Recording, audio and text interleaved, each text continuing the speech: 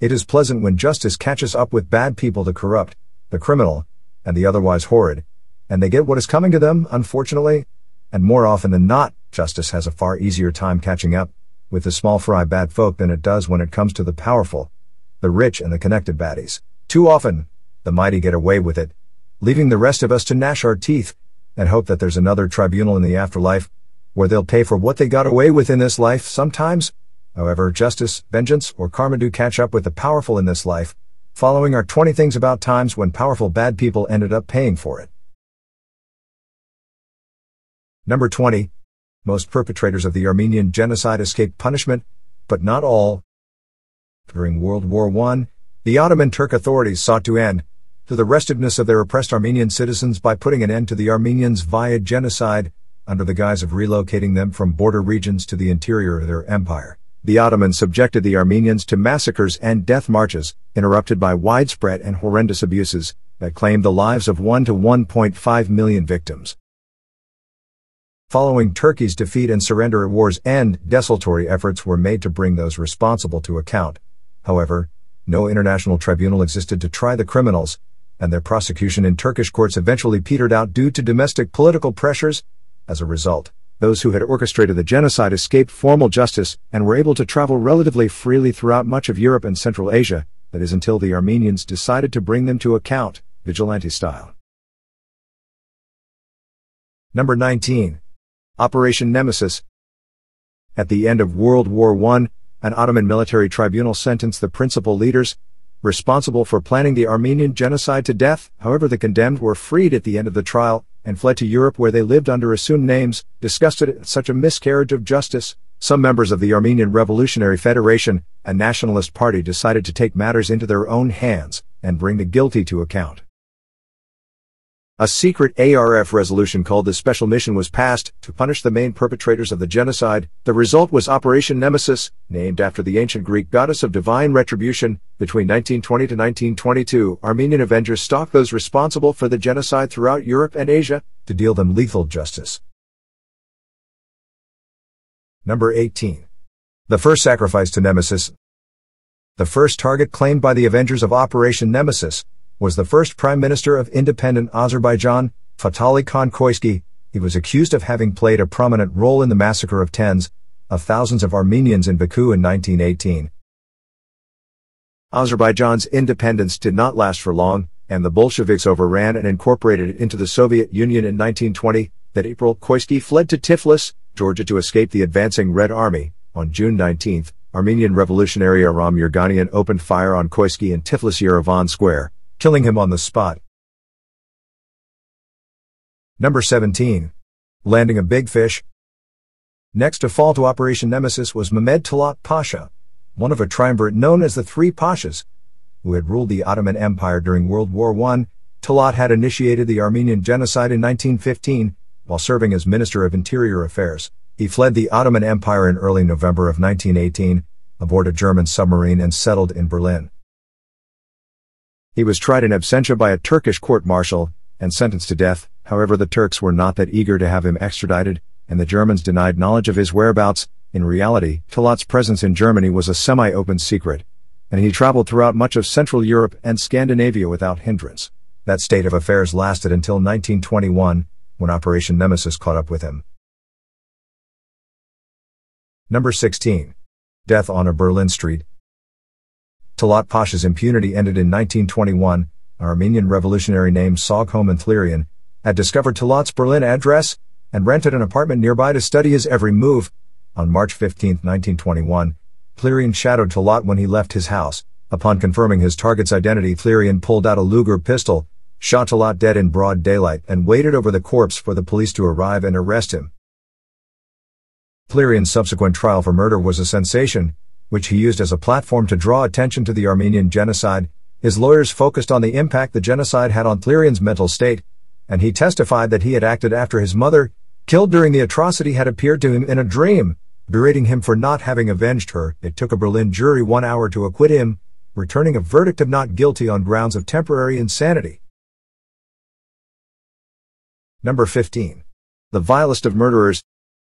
Kemal Azmi, known as the Butcher of Trebizond, might have been the most abhorrent of Operation Nemesis targets, a founder of the Teshkilat I Mahsusa special organization, a unit created to suppress dissent and separatism in the Ottoman Empire. Azmi was serving as governor of Trebizond province when the Armenian genocide commenced in 1915. An enthusiastic participant, he massacred Armenians by the tens of thousands. Azmi was particularly vicious towards Armenian children and women, and had thousands of them drowned in the Black Sea. Witnesses testified that he had turned a local hospital into a pleasure dome, where he indulged in sexual orgies with young Armenian girls, before murdering them. Reminiscing about it, Azmi told an acquaintance, "Among the most pretty Armenian girls, 10 to 13 years old, I selected a number of them and handed them to my son as a gift. The others I had drowned in the sea." Number 14. Justice on the Uhlenstrasse.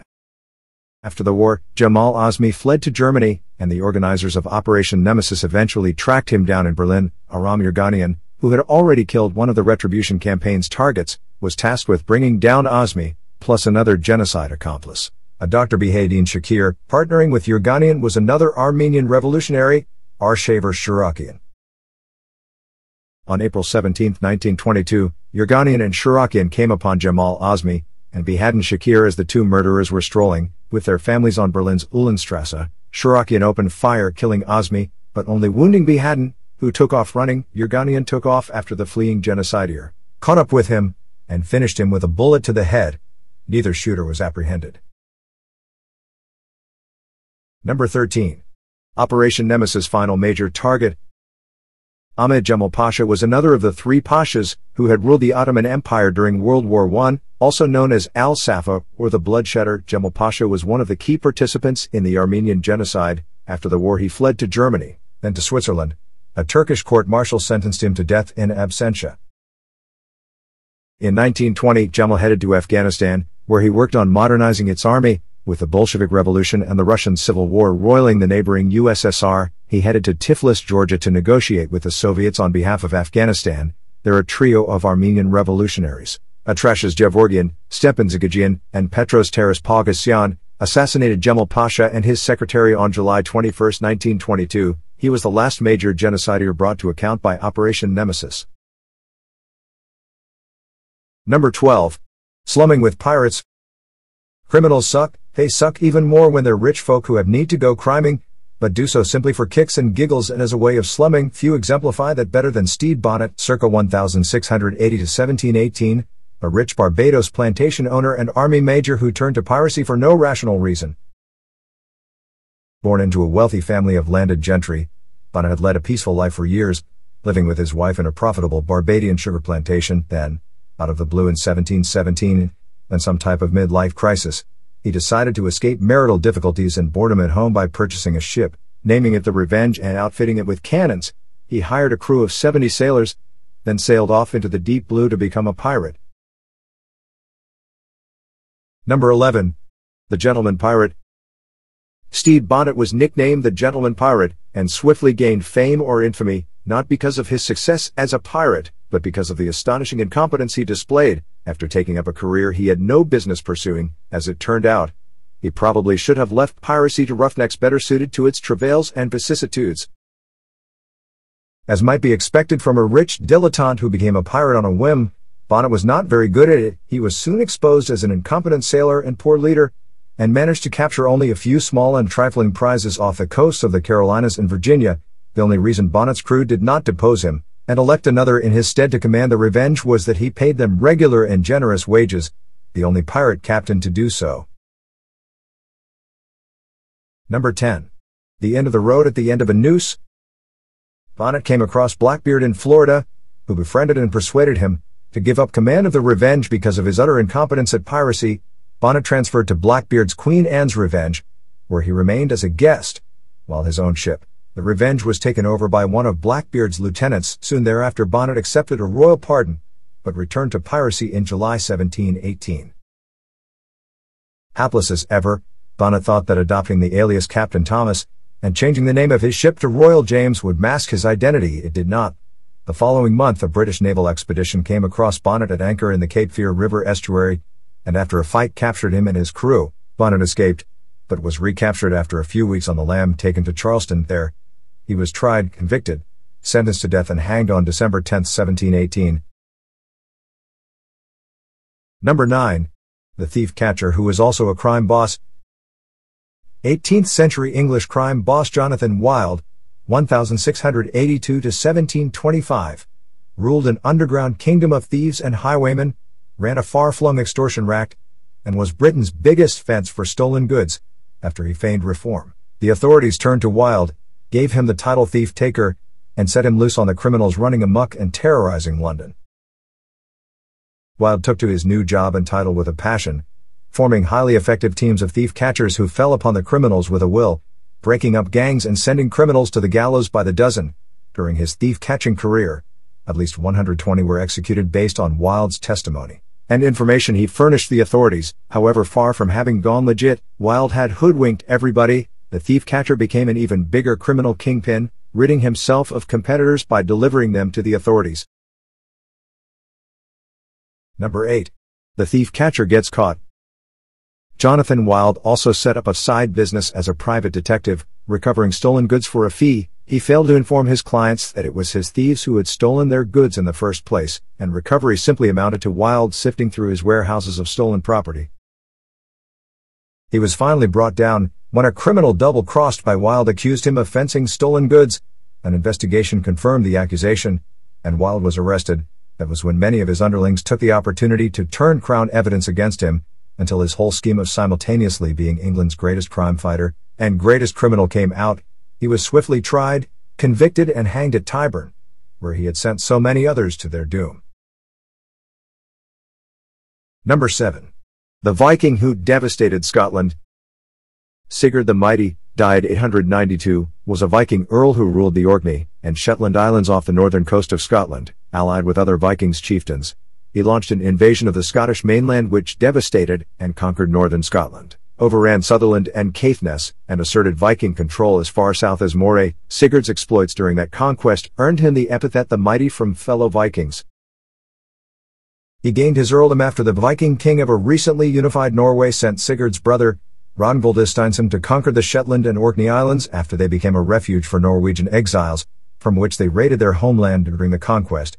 Ragnvald lost a son, so the King of Norway compensated him by giving him the islands, and making him earl. Having interests elsewhere, Ragnvald gave the islands and the title to his younger brother Sigurd. Number 6. Cheating pays until it doesn't.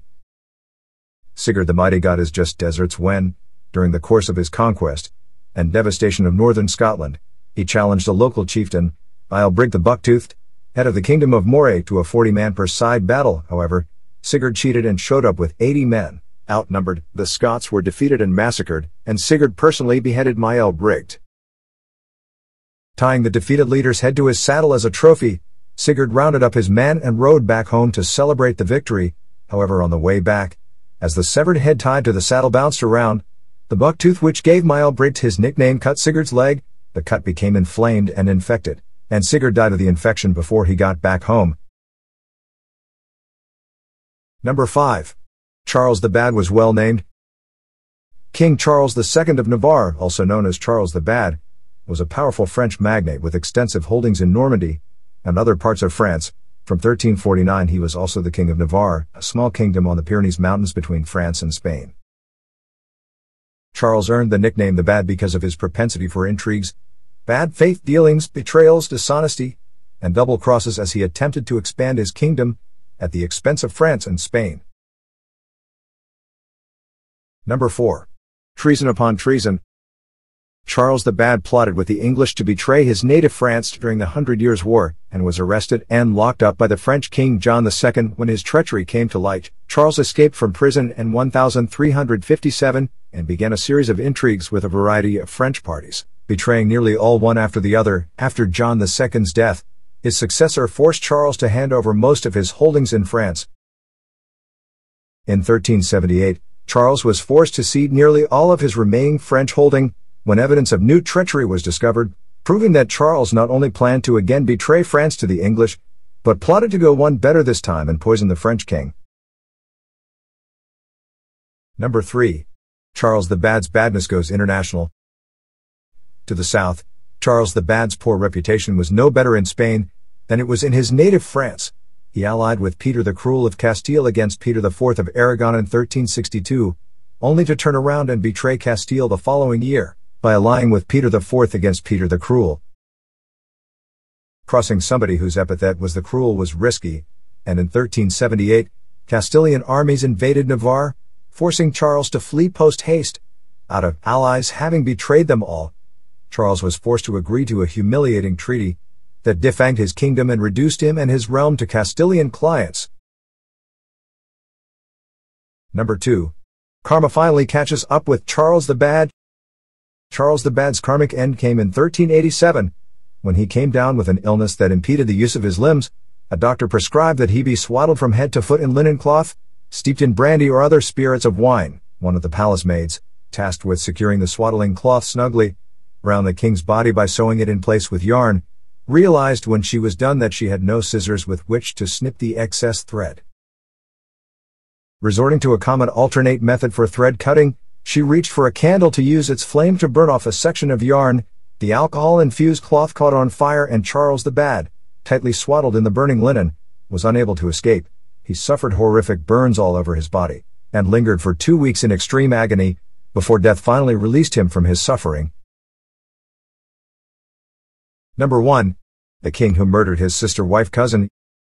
Egypt's Ptolemaic dynasty was probably history's most dysfunctional and perverse ruling family, in which intrafamilial murder and incest were so common that their absence from a reign was more shocking than their practice. Perhaps none of the Ptolemies illustrates how tangled things had gotten after generations of incest than Ptolemy XI, Alexander II, who ruled the kingdom for a few days in 80 BC. His uncle Ptolemy IX Lathrios had died in 80 BC, leaving the throne to his daughter Cleopatra Bernice, who briefly reigned alone as Bernice III. The Roman dictator Sulla, however, wanted a more pliant ruler, so he sent a young Ptolemy XI to Egypt. There, the new arrival married Bernice III, his cousin as well as his half-sister, and ruled jointly with her. The joint rule would last only a few weeks, before Berenice's brother husband did her in.